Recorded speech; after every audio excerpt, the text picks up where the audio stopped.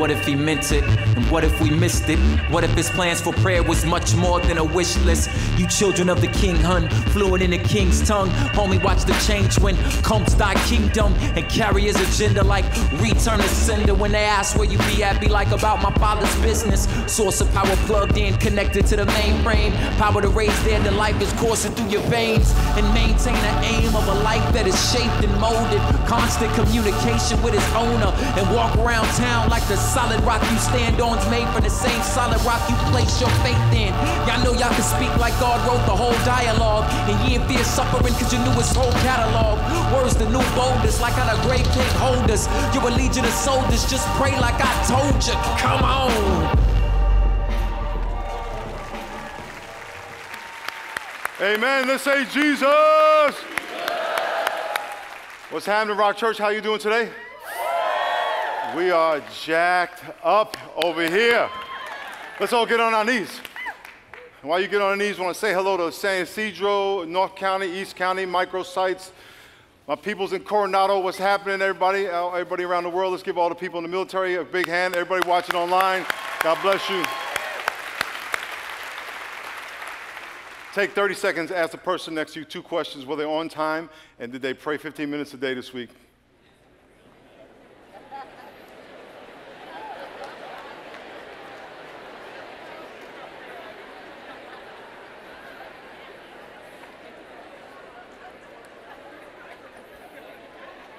How many got to know?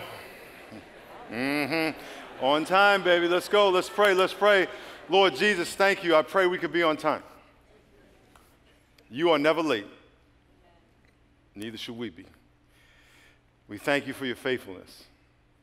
We thank you for your love, and we pray that you teach us today to pray, but also that we would volunteer in the ministry. May we serve our city, our county, our community, our world. In Jesus' name, amen. Amen, amen, amen, amen.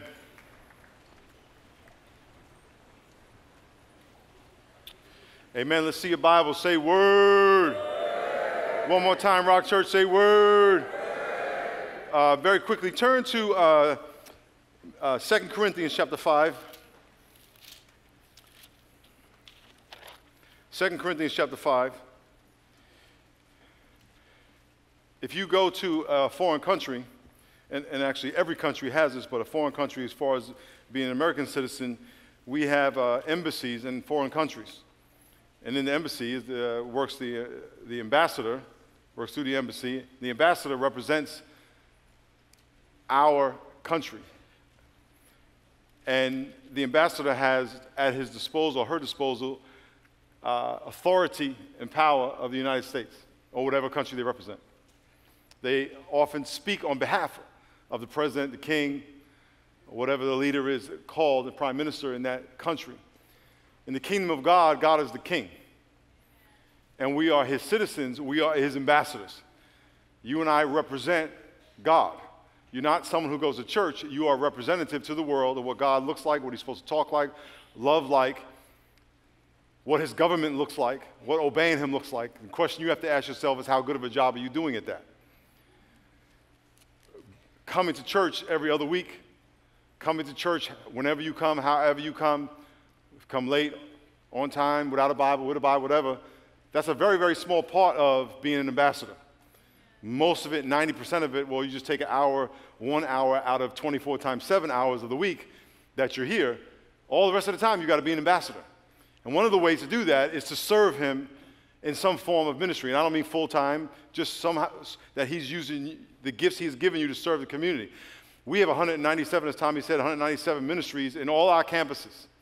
We have booths in all our campuses today, all over San Diego, and opportunities for you to serve.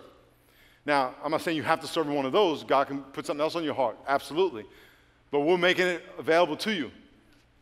And if you don't have, if there's not a ministry there, and there's a list in your bulletin, by the way, if you want to look through it, if there's not one there for you, we have opportunity for you to start your own if you are, in fact, someone God has called to start one or be part of one. So you can go in the lobby of the campuses and you could start your own. But I want to encourage you today to be thinking about, God, how are you going to use me? Okay? And it's very important that when you go, you sign up that we're not asking you to sign up. We're asking you to show up. Because some people go and sign up for 10 ministries and show up for none of them, and they put all those people through a headache. We want you to show up. Okay, that means go to a meeting. And when you sign up today, within an hour, you're going to get information from us. And especially here in Point Loma, we have a text system that we're going to eventually get out to all the campuses. And within 2 weeks, there's going to be a meeting of that ministry. And they're going to invite you to the meeting, so we want you to go. Okay? So let's read this real quick. 2 Corinthians chapter 5. It says, verse 20. We'll just go straight to verse 20.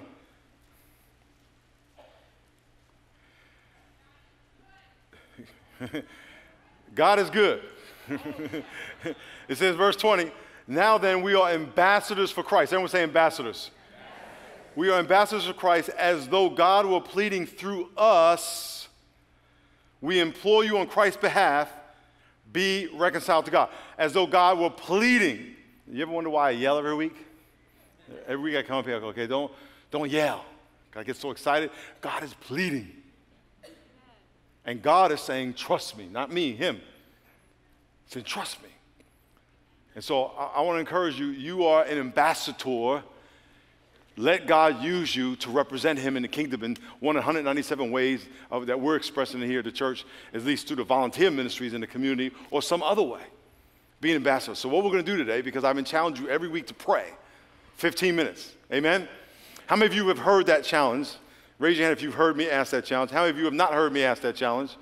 Okay, very few, because you've been here. I've been doing it every week. I've been challenging you every single day, every week, to pray every day 15 minutes. That's it. You have 15 minutes. I know you do. You have 15 minutes. So the only reason you're not doing it is because you're not making it a priority, but I know you have it. Okay? So what we're going to do today is we're going to pray. And we're going to teach you one way you could use that 15 minutes. Okay? So take out your lesson plan and turn to Matthew chapter 6. Matthew chapter 6, the Lord's Prayer. We are going to pray through the Lord's Prayer in 6 different little sections. And they're going to be so simple, you're going to go, I could do that. I have a cousin named Chris, and he had a real voice like that when he was a kid, and he wanted to play football. He would go, I want to play football. I want to play football. So I want you to say, I want to pray. That's in honor of my cousin Chris. I want to pray. I have my grandson's 4 months old, and he's just starting to talk. And so I always imitate him to my wife that he's like, Grandpa, oh, Grandpa. That's all I'm waiting for him to say that. Anyway, he's not learning how to talk. Y'all like, he's really advanced if he's talking at 4 months. He's not talking, he's just walking, but he'll start talking probably next month. We got him a bicycle last week. He's taking piano lessons. So what we're going to do is we're going to pray through an acronym, AWCIPA. Everybody say AWCIPA. Say A. Say W. Say C. Say I. Say P. Say A. The 2 A's mean the same thing. Each letter means one word or one theme. And what we're going to do is we're going to pray one theme at a time. This is going to help you more than God. God can keep track if you're going all over the place. We can't. So we're going to pray one theme at a time. This is a guide, not a formula. Everyone say guide. Guide means just kind of try that direction. Formula means you have to do this, this, and this happens. It's not a formula. There's an unlimited amount of ways to pray. Prayer is communication to God. Okay? So this is one way. Okay, it's a guide. And by the way, communication, most of your communication is nonverbal. More than half of your communication is nonverbal. What you wear today communicates something. Okay? See this shirt right here? Just communicates something. Blam! Okay, so it communicates, okay? Coming late to church communicates. It's not that important. Now, I know stuff happens every now and then, but some people are always late. That means it's not important for you to be on time, to you. Worship, I can miss it. Not bringing your Bible, communicate something. I'll just listen. It communicates possibly that you think you're so smart, you don't need to read it. Okay? It communicates. Not having a pen to write down what God might say to you communicates. It's probably not going to be that important. Okay? So we communicate stuff with our actions a whole lot. Okay? When we get on our knees, this communicates something. Okay? When you pray like this, that communicates. Okay, so we're going to pray. We want to communicate to God. And by the way, you always want to be prepared for God to speak to you. So as we're praying today, I want you to be prepared for God to speak to you. Amen? Amen. Amen. Look what it says in chapter 6, verse 9. It says, in this manner, therefore pray, our Father in heaven, hallowed be thy name. For every one of these points, we're going to do a series, by the way. This is probably going to take 6 months. Hallowed be thy name means cause your name to be holy. Our Father in heaven. Where's our Father? Right. He ain't hanging here. I'm not saying God is here, but God is enthroned in heaven. We need to always remind ourselves of that we're not talking to one of our homeboys. We're talking to a holy God, that there is none like him on the earth. That's why we do this. Now, you don't always have to physically do this, but in your heart, you want to be doing this. Okay?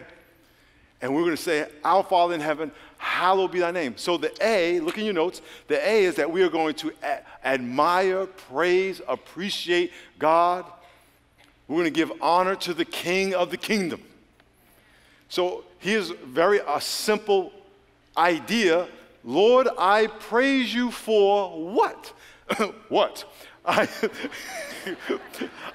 thank you for what? The first A is that we're just going to spend a minute or so just thanking God.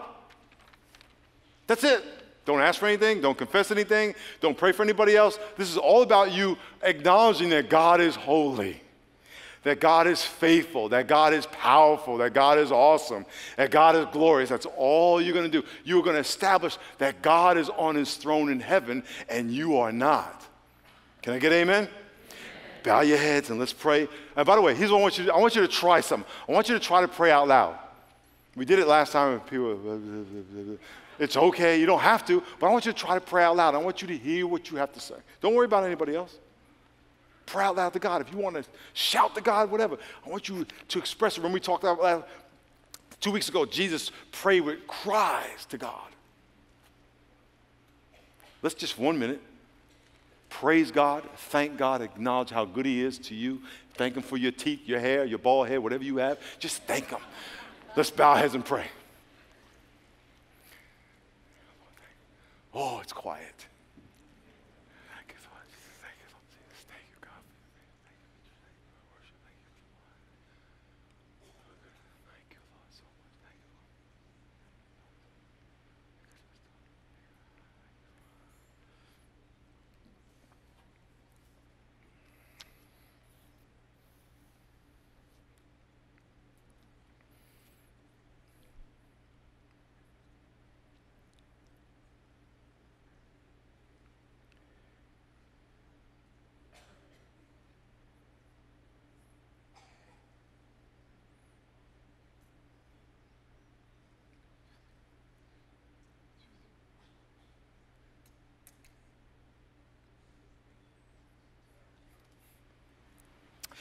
Lord, thank you for being who you are, and thank you that you are the one and only true God. In Jesus' name, amen.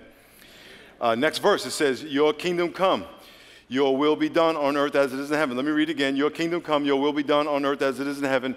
The first thing you do is you establish that God is in heaven and you are not. And then you say, Lord, the W is, may your will be done.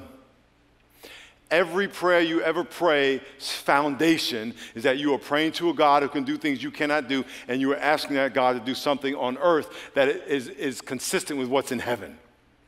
You are asking that God to express his will on earth, not your will.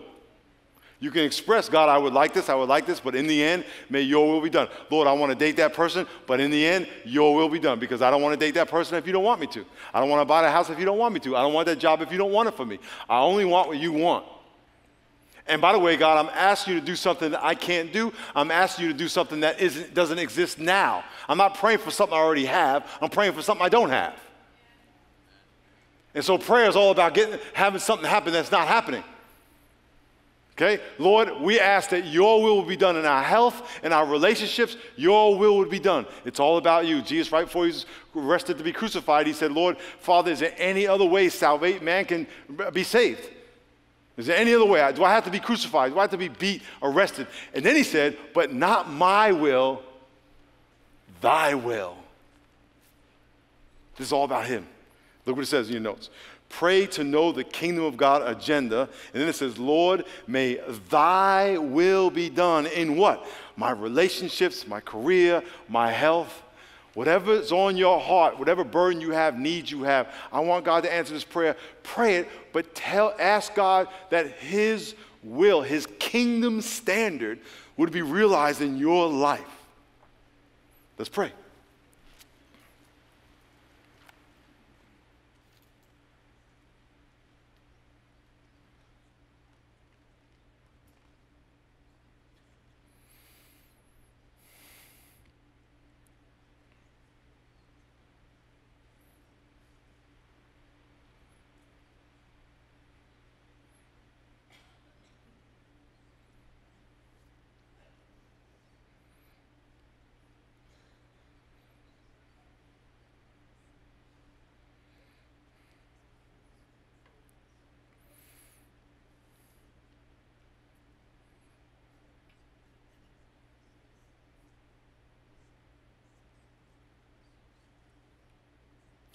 Lord, may your will be done in our church. May the people you want to serve where you want them to serve. May your will be done in our prayer life.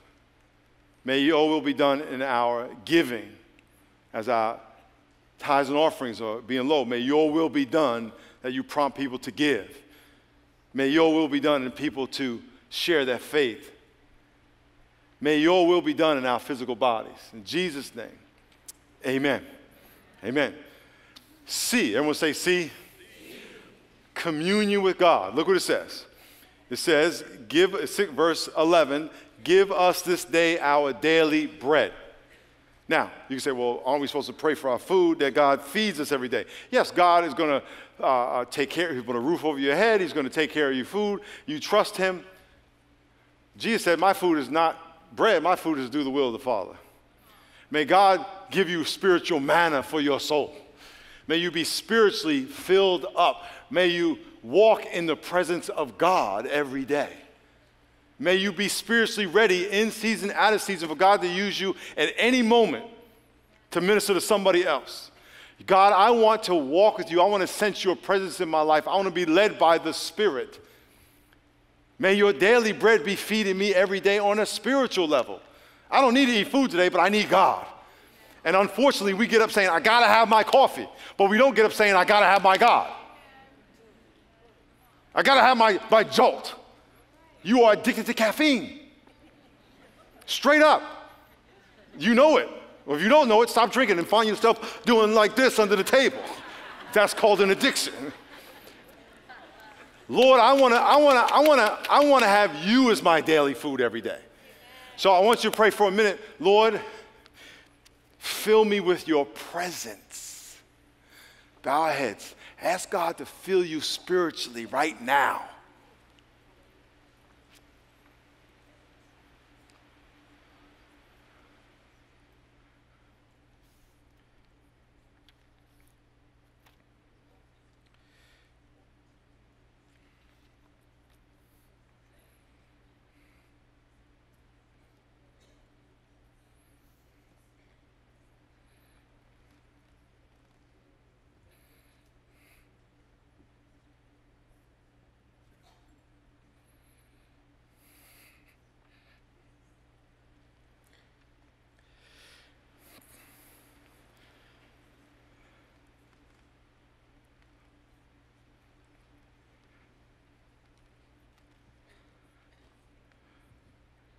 Lord, I pray you make your presence known.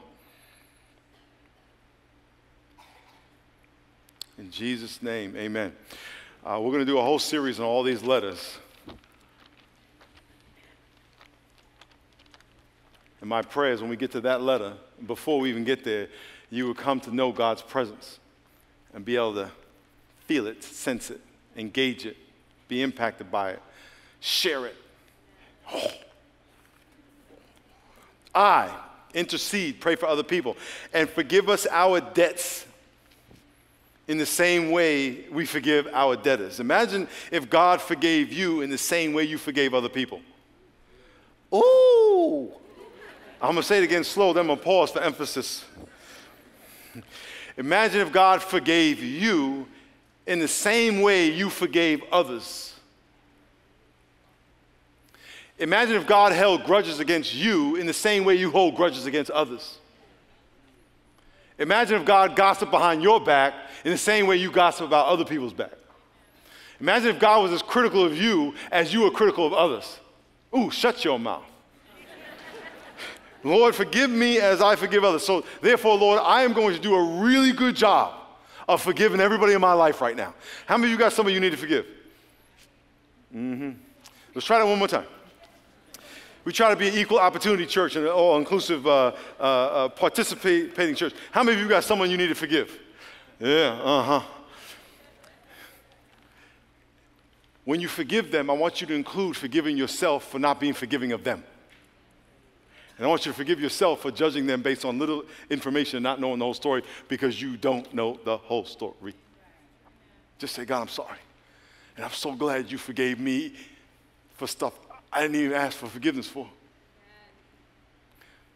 Let it go. You are carrying a burden that's going to bury you. You're going to get physically sick, stressed out. So let it go. Here, look what it says. It says, pray to have a kingdom of God relationship. God, cleanse my heart of blank. Woo. Bitterness, anger. Look what it says. Lord, please cleanse my heart of bitterness, anger, jealousy, whatever you want to put in the blank. Towards who? Say their name out loud. Lord, you know I can't stand that girl. What's her name? Say her name. Shaquanda, God, Shaquanda. All right, I said it. I love Shaquanda.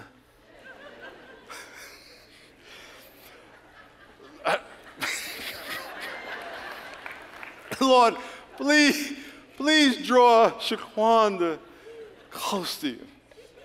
Shaquanda. Pray for Shaquanda.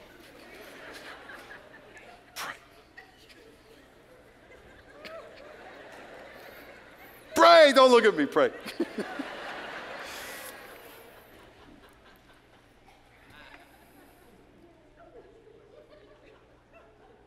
Are you praying?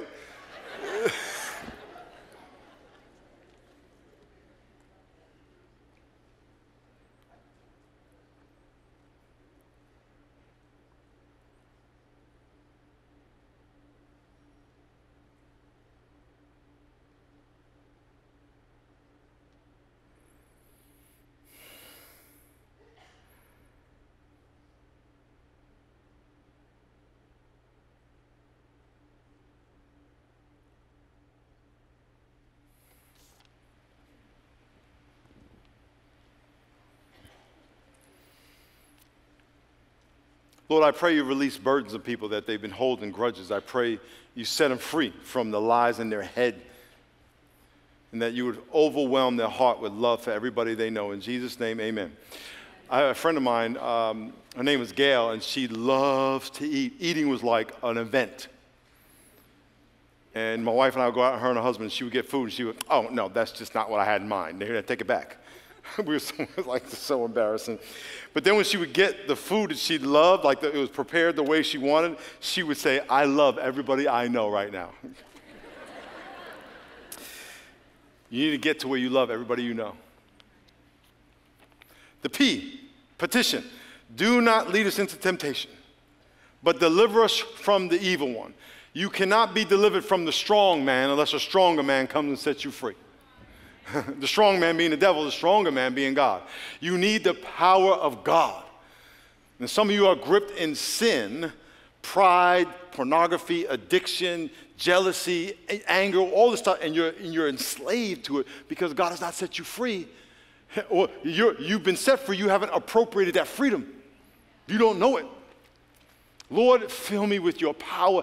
Let me exercise that power.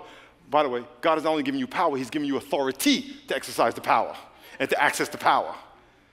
Lord, I want that power. Not for me, for your glory. It's all about him. Amen? So what we're going to do in a minute, we're going to pray for power, and then I'm going to pray for people to be healed. This is how it's going to go. I'm going to pray something like this. If you have a sickness or something's wrong with your leg, your body, you have cancer, whatever, in Jesus' name, may you be healed. That's all I'm going to say, something simple like that. And if you get healed, we're going to ask you, if you feel like, oh, my leg feels better, my knee feels better, whatever, we're just going to ask you to raise your hand. Last service, we had 7 people in East County, 2 people in here raised their hand, a few people in North County. Just, hey, you just feel, wow, it went away. It happens like that. Why? Because it's his power. His power. And when we get to this, you're going to learn how to say the same thing. Dear Lord, pray you heal him. It's really that simple. Why you have to wait 5 months to say that? I don't know. You could do it today. And you never know what God might do. So first, I want you to pray that God's power would empower you to, what? Be set free from some temptation. Empower you to say the right thing, do the right thing. Lord, set me free from the bondage I'm in, that I can be empowered to do what you want me to do. Amen? Let's pray.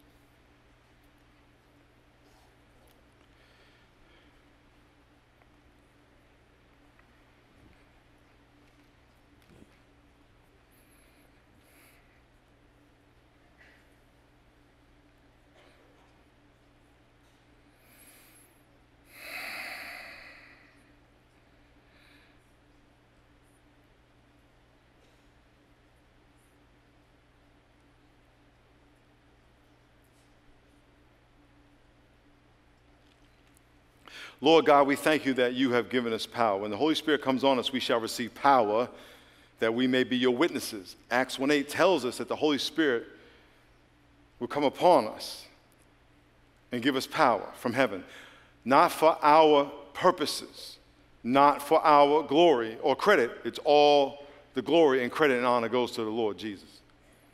And Lord, right now, we ask for your power. There are people in our campuses who have illnesses. They have migraine headaches. They live in fear. They have leg problems, foot problems, ankle problems. We pray right now that you would heal them. Lord, only you can do it. You are the great physician, not a practicing physician. You have all authority in heaven and earth. And in the name of Jesus Christ, we ask for healing. We ask for healing of relationships. We ask for healing of depression and fear and anxiety and cancer and muscle problems and ankle problems and sprains and breaks and all the things that you can do. We ask that. And as our eyes are closed and our heads are bowed, if you have a pain or something that you know that you can test right now to see if it went away. Eyes closed, heads bowed. If you feel like God healed you in any form, just raise your hand up real high and we can see you. God bless you. God bless you. God bless you. Keep your hand up high. God bless you. Very good. Anybody else? God bless you. God bless you. Very good. God bless you. God bless you. Very good. Thank you. Lord, thank you. And Lord, I pray for the people who are saying that really didn't happen. I pray they wouldn't doubt you. Because you don't need to have thunder and lightning for someone to be healed. It's just a thought from your heart. You can just do it as simple as that. And I pray we would exercise the power you have made available to us to overcome the works of the devil in our life and give you all the glory and honor because it's all about you in Jesus' name. Amen. Let's give those people a hand. Amen. Let's give the Lord a hand. Amen. Amen. Someone, very, very, very quickly, we only have 2 minutes. I got to get you out of here. Someone who raised their hand, tell us what happened. What did you feel? Yes? I have carpal tunnel in both of my hands. Can they feel better? The carpal tunnel's gone. Carpal tunnel in both my hands. Thank you very much. Thank you very much. How about you? Migraine headache, gone. God bless you. God bless you. God bless you. God bless you. We got one more, and if you're in the campuses, we want you to tell the campus pastors there or someone there what happened to you, okay? Why it's important for you to know what happened is I didn't plant these people here. Did I plant you there? Do I know you? Do I plant you there? Okay, because I hate put them there, and he asked them to say that. We get the emails, okay? It's for you to believe, that's it, that's it, that's it. I've seen hundreds of thousands of people saved, and it's never thunder and lightning. They just go, Jesus, forgive me, and boom, their sin is gone. If that is that easy, why can't carpal tunnel or headache be gone? It's really that simple. One more, we got to get out of here real quick. Adoration, we're going to end where we started. Let's pray and thank God for something today. 30 seconds. Pastor Tommy, we need you to come out. Yeah, very good. Let's bow our heads and pray. And by the way, all the campuses, when we come out of this prayer, your campus pastor will be on stage and he will close out your service.